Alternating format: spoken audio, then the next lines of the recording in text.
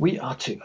This is a One School for All lecture by me, Andrew Thomas, at Østfold University College, which I would like my wonderful international students to watch by Halloween on the 31st of October 2023 when we next meet. So we're going to talk about McGilchrist's idea of the two hemispheres. We're going to talk about what he says about them, what they're like, and how we can use them as teachers. Who is Iain McGilchrist? He's still alive, and he's thriving. Published a new book 2 years ago. But the reason I say was he started life as a literary professor. He was lecturing in literature in Oxford. And he became extremely interested in the mind-body problem. What Descartes would have said is the relationship between things that think and things that are extended. And that led him to then take a training in medicine and neurology, and eventually working in both neurology and neurosurgery. So he gets down to what you see is going on in the brain when different things happen. And he still today publishes in such completely different publications as, like, for example, the Times Literary Supplement, literature, and the Lancet, which is one of the world's biggest and most important medical journals.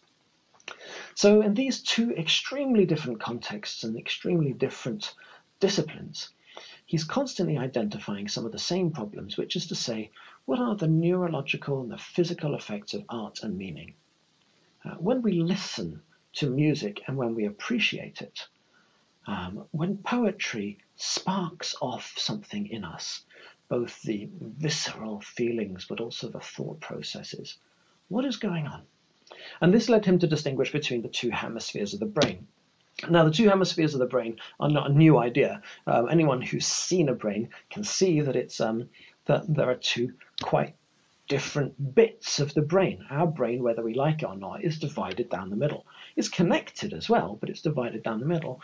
And until maybe the 60s or 70s, we would sometimes want to know, what does the left hand do and what does the right hand of the brain do? But by the time Iain McGilchrist studied this, that was already something dissatisfactory, because when you look at functions of what people are actually doing with their brain, you see that they always involve both of them. There's always a line connecting. There's always some kind of collaboration between the two hemispheres, whatever we're doing, whether we're playing the piano, walking the dog, or doing maths.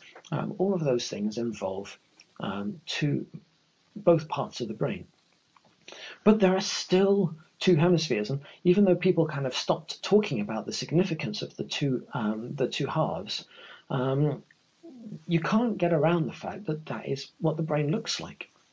And actually the big connections between them, you can identify what's going on there. So and they tend to inhibit each other rather than kind of loving this this connection. They're inhibitory. So there are discernible differences, but Iain McGilchrist says it's not a question of what does each do, but it's a question of how they do it. And he identifies certain characteristics. For example, for the left side of the brain, everything that you see is an example of a category. So when you see a mouse, you think, this is a mouse, this is a rodent, this is an animal, and it's an example of a greater number of things. Now, the right hand of the brain tends to see this as one individual thing.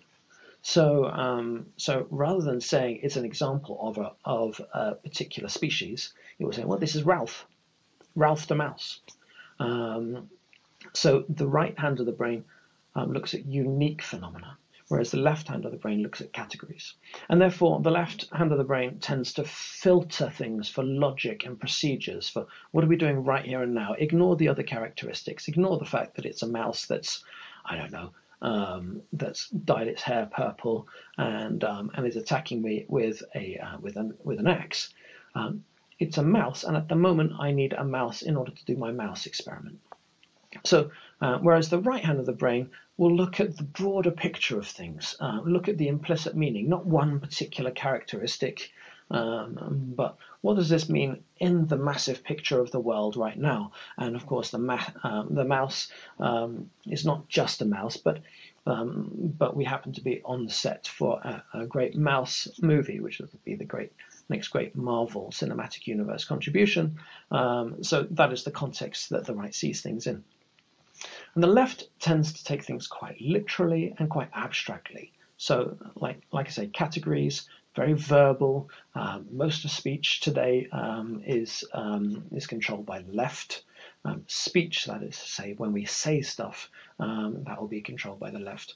So it boils things down to what is relevant for here and now, whereas the right tends to be more closely connected to the body, and the image of the body is on the right side of the brain. So it doesn't say so much, but it listens and it understands the context of where we are and how this can affect me. And it can understand things metaphorically and poetically in ways that the left doesn't, because it boils things down for what it's doing right now. So two quite different ways of approaching the same reality, and both of these are acting together crucially. So that is the insight of McGilchrist, that we've got two different ways of approaching the same reality.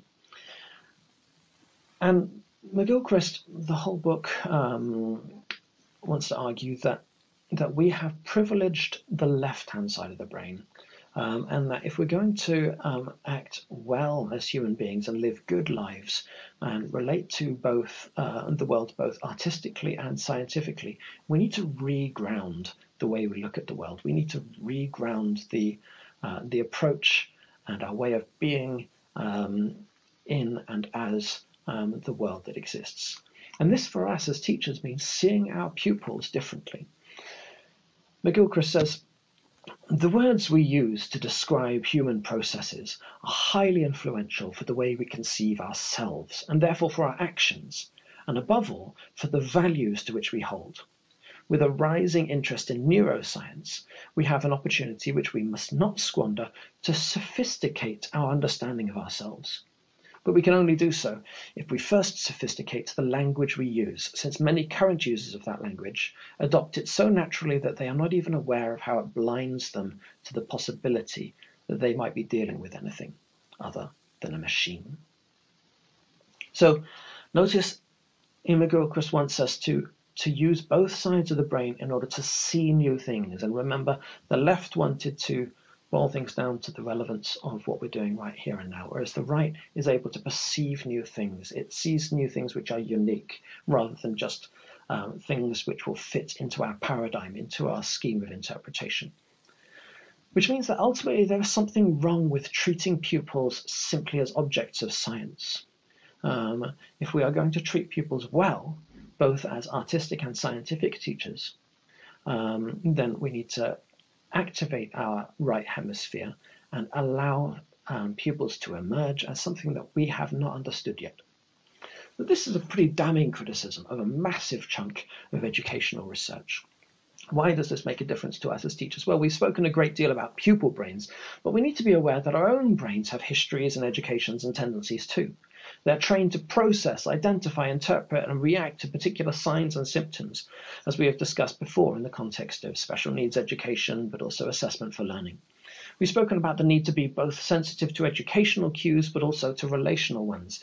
But if we get too involved in our processing, we might end up with just one of those things, because the processing, like we said, which applies to the left hemisphere, is unable to see new things, see unique phenomena. McGilchrist is making an argument against reductionism. And at the end of the day, we need to train our brains to understand exceptional students, but also to listen. We need to allow ourselves to see something else.